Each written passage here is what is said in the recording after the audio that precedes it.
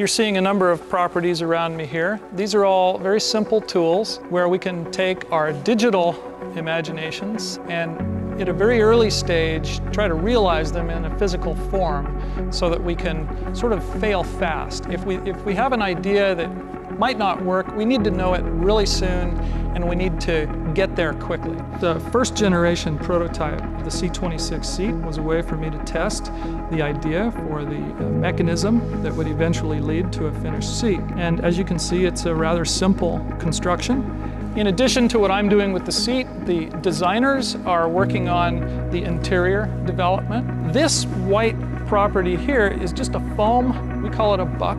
It's a very effective way for us to evaluate volumes and the physical dimensions and even a lot of the basic aesthetic elements that have gone into the interior. Because the C26 it has a lot of pretty sophisticated mechatronics in the seat.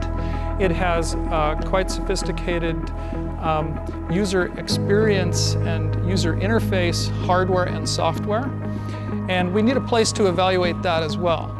So we make a simple construction so the HMI developers and the user interface experts get together and start building the hardware and software into this prototype. So we can turn on the displays, we can interact with them, and we can start to evaluate the ideas for those particular elements.